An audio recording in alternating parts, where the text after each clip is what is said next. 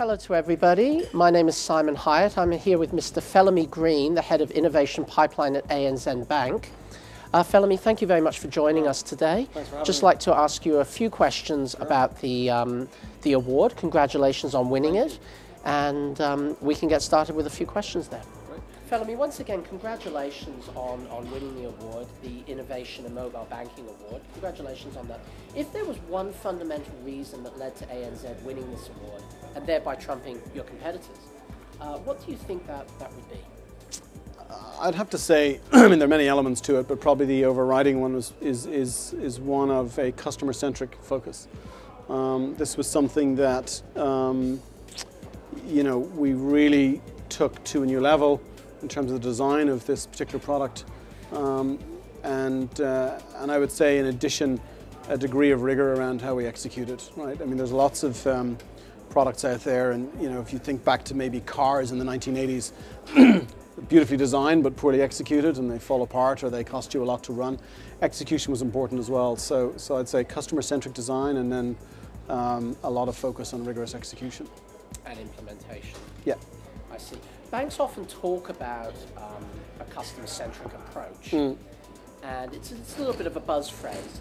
What would be the leading element that would separate you from your other chief competitors in terms of having such a customer-centric approach? What differentiates you?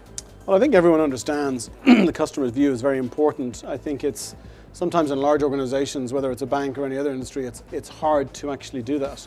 We've put a lot of thought into it, and we've, apart from using our own experiences, is this a product that I would like to use as an individual? We've also solicited a lot of feedback from customers and non-customers. We've done a lot of research.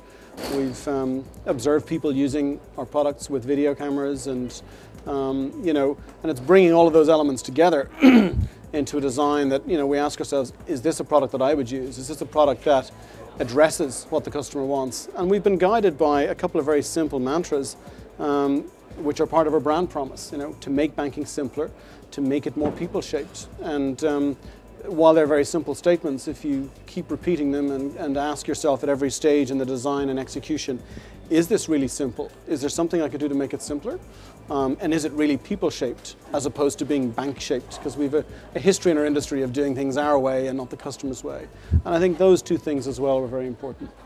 I assume that treating yourselves as customers, because of course you're banking customers as well as banking professionals, it helps in reaching that end. I think it does. Yeah. I mean, we've got to eat what we grow, and I think it's fair to say we're reasonably enthusiastic, if not fanatical, about what we've done with Go Money, and we're very pleased with the feedback that we've gotten from customers. And that's the other piece to this, is listening to the customer and listening to their feedback and incorporating that into our plans as we go forward. Fabulous. Doesn't stop here. Now, the award was for Innovation in Mobile Banking. It was for ANZ Go Money. Particularly focusing on mobile banking, why do you think ANZ is such a leader in this particular field? Well, I think it links back to the first question around customer centricity, but then it's a little bit more than that. We've set up a process which is, on the one hand, creative, observing customers, looking at some of the softer issues around how people want to use their money on a day-to-day basis, and couple that with some rigor in terms of a process where we design on an iterative basis, test our concepts with customers, test them with ourselves, and we've got some pretty hard requirements before we go to the next stage and ultimately deliver something to the market. So I think it's a combination of a creative process, which is kind of like art, and then a rigorous process, which is more science. Which is more science, a mix of art and science. If you could name, sometimes a difficult question to answer, but if you could name one chief differentiator between ANZ Go Money and your competitors, your equivalent competitors' products, or your near equivalent competitors' products, what would that chief differentiator be? Well, I think apart from the comments I've already made around how we design and so on, I think there's some clear differentiators right now. One is that this is a custom-built application from the ground up. It's not, a lot of banks not just our competitors but around the world will take their internet banking platform and repurpose those pages for a mobile device, and that works, but it doesn't work as well as if you actually build something from scratch. And we built this from scratch. It talks directly to our core banking systems and provides a very intuitive response. You're not in a browser. We can maximize the capabilities of this particular device, in this case the iPhone, for touching and rotating and so on. So I think that's the first differentiator. It also makes a difference in terms of performance and speed as well, because you're not loading a lot of graphics over the wireless connection. It's all local on the phone. And so that's one. I think the second is, and this is very simple but powerful, the notion of getting into your banking on your mobile device with just a 4-digit PIN. You know, this is an old metaphor. You know, we've been using ATM cards for decades. You put the card in and you punch a 4-digit PIN, and in this case you have your phone, which is now a registered device. We know the number of your phone, and once you've gone through the registration process, thereafter it's a 4-digit PIN to get in. And that means that you don't have to type a username. It means that you can bank with one hand on GoMoney versus two on most other products, because you've got to type, whereas with GoMoney you just type a PIN with your thumb and you're in. So I think that's quite significant.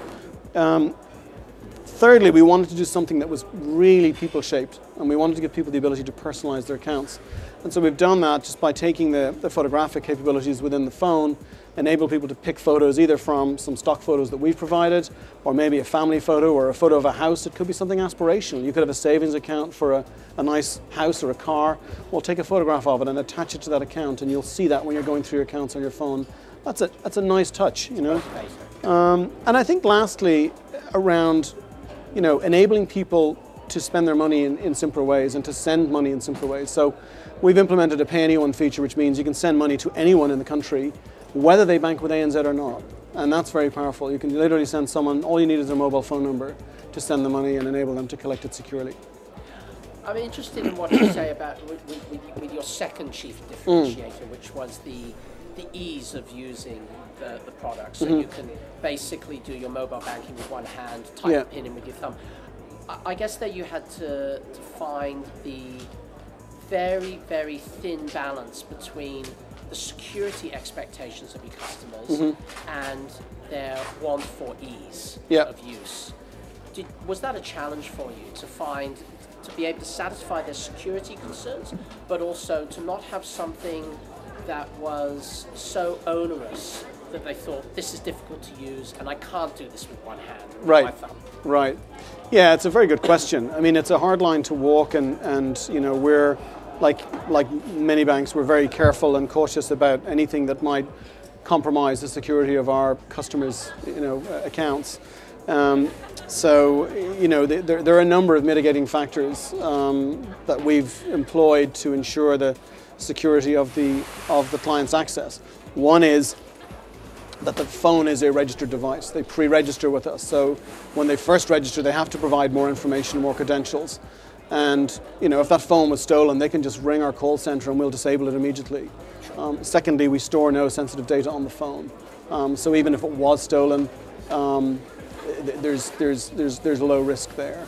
But yeah, it's a fine line. I mean, if you go too far, if you make it too hard, then either the customer won't use it, or worse, they'll start writing passwords and things down, and that compromises the whole approach to security anyway. So we think we've got the right mix here. Absolutely. Yeah, people got used to the security risk with losing your ATM card. Yeah. And now this is, if you lose your phone, it's slightly more secure even than losing your ATM card. So I would imagine that people came to terms with the security risk, which does sound low. Yeah. Yeah. No, and I would add one other thing, and we looked at this very carefully, and we took a decision to guarantee the security of this platform to our customers in the same way that we do credit and online. So if a customer is, and we haven't had a case of fraud yet, we will guarantee them against fraud. It's fantastic news that you haven't had a case of fraud, and I would assume that that's being factored into you winning the award. Just a final question, Felimy, and thanks again for your time. What does the future hold now for ANZ Mobile, for the ANZ Mobile Banking platform? What is customer feedback suggesting should be the next big step? Well, I mean, we're certainly not sitting still. We're listening very carefully to our customers.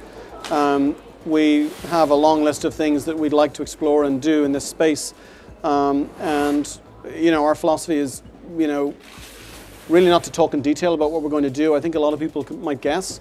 There's certainly a lot of very direct feedback, very positive feedback, but also requests for specific features from our customers, for example, on the App Store, on iTunes. We're paying a lot of attention to that.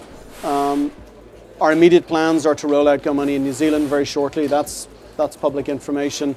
And our intention is to bring this to the entire organization. So watch this space. Fabulous.